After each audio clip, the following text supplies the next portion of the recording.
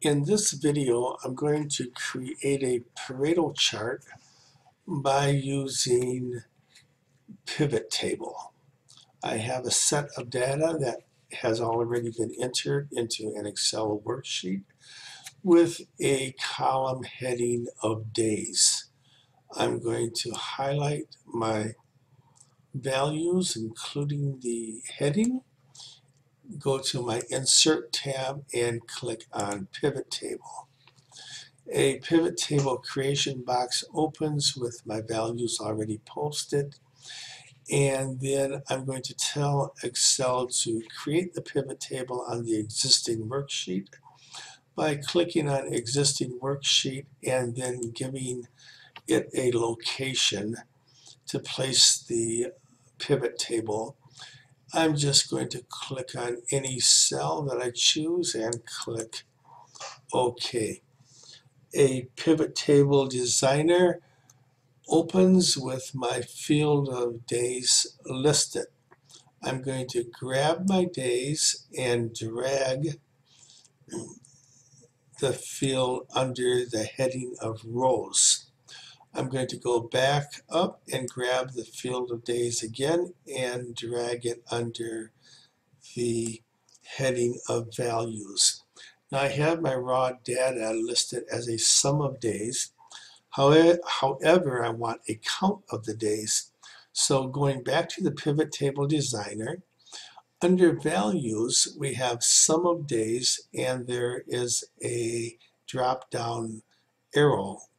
I'm going to click on the arrow, go to value field settings, click on count and OK. This gives me a count of my days. Now I want to group those values together. I'm going to go and click on any cell under rows and then right click and go to group. This opens up a box showing me the smallest value in my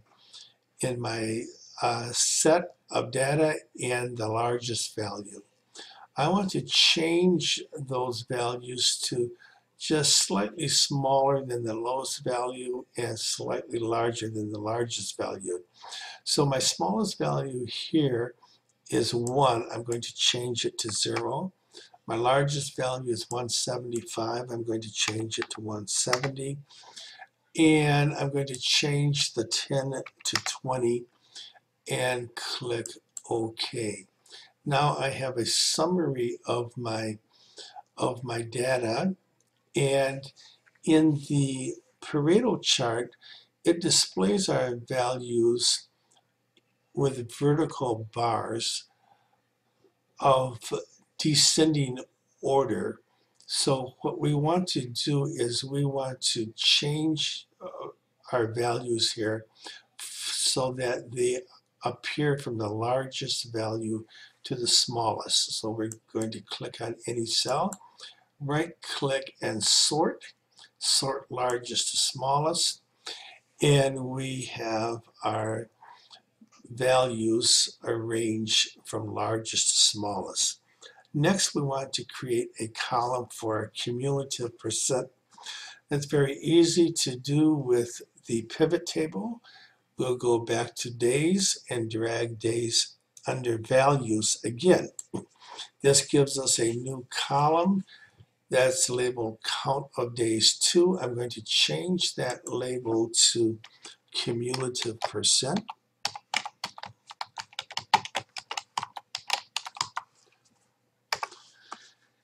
And then just widen my cell so the heading appears. I'm going to change these values to a cumulative percent.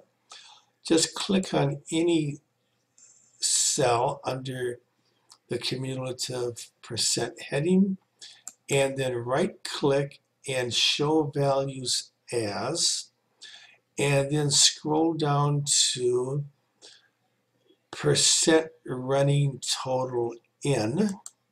Click on that and then click OK, and that gives us a cumulative percent of our count of days, ranging from 44% and ending at 100%, which is exactly where we want to be. I'm going to change the number of decimal places from 2 to 0 by highlighting the column and format cells. Change the decimal places from 2 to 0. Click OK. Now I highlight the 3 columns and go to my Insert tab, and using Excel 2013, go to Recommended Charts and scroll down to Combo, and then choose the second icon on the left, which is Clustered Column Line and Secondary Axis, and click OK. My Pareto chart is now created. However, I have a legend here which I don't need. I'm going to click on the legend and delete it. And my secondary axis, I only need it to go to 100% instead of 120%. So click on the secondary axis and then double click and then change the maximum value from 1.2 to 1.0 and close the boxes, and we have our Pareto chart created. We can move the Pareto chart to any location that we desire on the worksheet, or if you wanted to move the Pareto chart to another worksheet or another workbook, click into the chart, right click and copy, and then you could paste it onto another worksheet or another workbook.